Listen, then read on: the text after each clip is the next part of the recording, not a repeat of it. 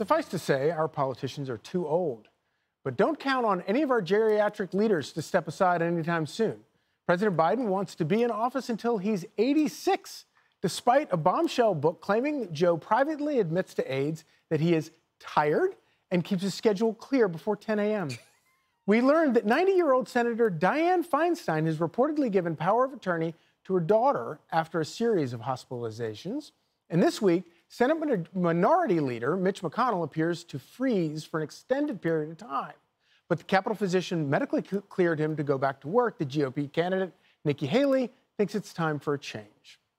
We need to start getting new faces, new voices, younger generations involved in our government, and we need to have everybody else understand when it's time to go. It's sad. No one should feel good about seeing that. You know, any more than we should feel good about seeing Dianne Feinstein, any more than we should feel good about a lot of what's happening or seeing Joe Biden's decline.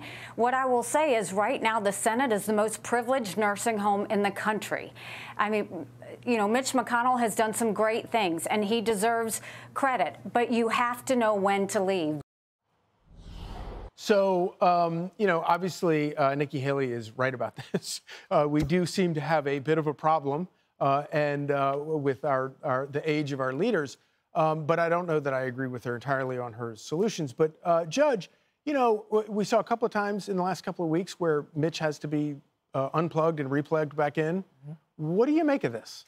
Well, first of all, I find it stunning that the whole time Donald Trump was president, and people were yelling, the 25th Amendment, let's get him out, the 25th Amendment. You know, Joe Biden, whose cognitive decline is so apparent to all of us, the limited hours, the way he even got into office. But I'll tell you, one of the things that I take from this is that these people, there are two things. There's a difference between age and competence. Yeah. Whoever was sitting here, it was Piers, talking about the fact that Mick Jagger is 80 and can get on a stage, dance for 2 hours, and do it again the next night and be sharp as a tack. Okay, so it's not about age alone, and there is some benefit to institutional knowledge. There is some benefit to wisdom. Let's not just throw that off the table.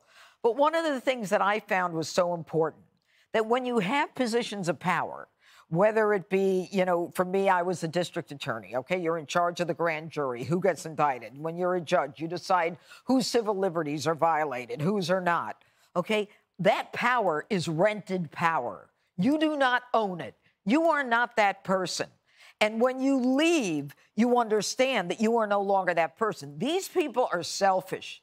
They are selfish. They're egotistical. They believe that they should be in power for as long as they want when they're making fools of themselves. And honestly, Dianne Feinstein couldn't answer a question that was an obvious question as to whether or not she voted on something. Yeah, she can't even vote. Right. Joe Biden didn't remember he was in Ireland when a 7-year-old remembered it. You know, this is dangerous for the country. But my point that I just want to leave everyone with is every minute that they are in power right now is a reflection of their ego and their selfishness.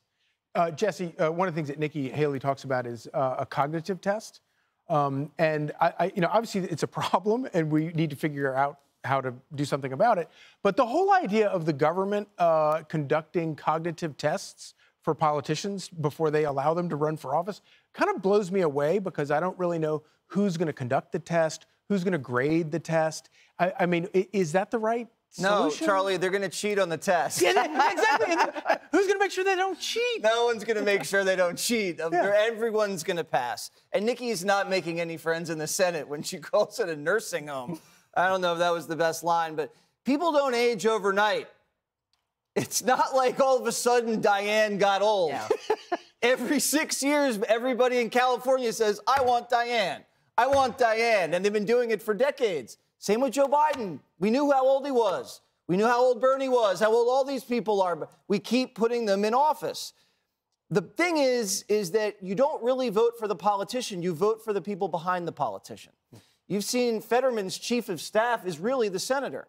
You've seen the person whispering to Dianne Feinstein, just vote yes. Right. Just vote yes. Yeah. Biden the same way. Remember, what was her name? Binder came out and said, when I ran for office, basically made a mistake and it made it obvious that she's writing his tweets.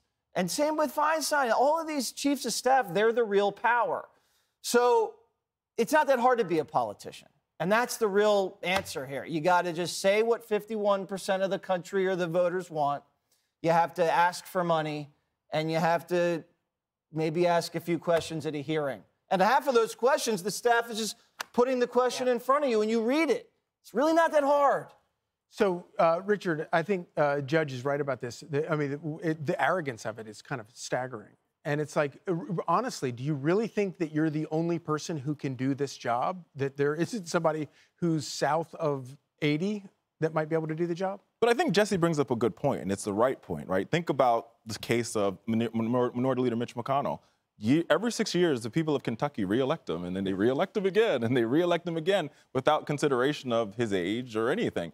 And so I think that goes to the point. It's ultimately up to the voters of this country, the voters of their district, the voters of their state to make that determination of whether or not they want to elect him. But I do think it's important to realize, if you look at the country, and why I think you see a general dissatisfaction for our elected officials, no matter what party you're in, is because if you look at the age distribution, right? There's 21% millennials in this country. There's 1 millennial senator. There are 20% Gen Zers in this country. There's 0 senators and 1 member of the House of Representatives. The average age of the United States Senate is 64 years old. That's why people are generally dissatisfied. They don't see themselves represented in government, no matter your age, no matter your race, no matter your anything. You don't see yourself represented in government, and that's what people indeed find problematic. Well, the good news for aging folks is that Joe Biden is negotiating prescription drugs to make them lower for them. Well, look, there's a big difference. The reason why people are older when they go into politics is because they typically go in after they've had a career and they've had a family and they're not flying back and forth to Washington, D.C. I mean, there are reasons why people are older, and there is something to be said about some kind of experience. I've been in D.C. long enough to know the difference between offices whose staff are just running the show and offices where the senator or the congressman is in full command of what they're doing every day. And most of them allow their staffers to do all of the work. It is undemocratic because people are voting for a representative. They're not voting for their staff. And yet here we are in this position. But when it comes to the playing field for elections and the argument that this happens every 6 years, every 2 years for the House, it's not an even playing field when it comes to incumbency. I mean, if you are a senator for 30 years, you have all of the infrastructure, you have all of the money. I mean, it's not easy for someone to come in and go up against someone who's been in office. So I'm not sure that's the right argument to make. Finally, I'll just say that for Joe Biden to be saying now he doesn't start things till 10 a.m., I hope nothing bad happens before 10 a.m. I mean, honestly, it puts the country in such a vulnerable position to have a president who can't handle getting through the day. I mean, what if something really serious Forget happens? the 4 a.m. phone call, the 10 a.m., the 9 a.m. phone call. I mean, really, we're toast. How is that not a big red flag for the country and the rest of the world? To me, I think one of the biggest issues is term limits. How do we get term limits passed? They have to vote on it. I mean, we're in a catch-22 with respect to that, and that's the biggest problem. Well, of course, I would argue that we have term limits in the form of elections. But the real problem, if you ask me, is that when you create a government that is this powerful, that takes this much of your money and redistributes it however they want to do it, no one is ever going to want to give up those seats. Yeah, and then you have people like Joe Biden who go into this line of work to make a fortune for themselves. When insider trading is legal in Congress, yes, why ever leave? Right. It's true. Hey, Sean Hannity here. Hey, click here to subscribe to Fox News YouTube page and catch our hottest interviews and most compelling analysis. You will not get it anywhere else.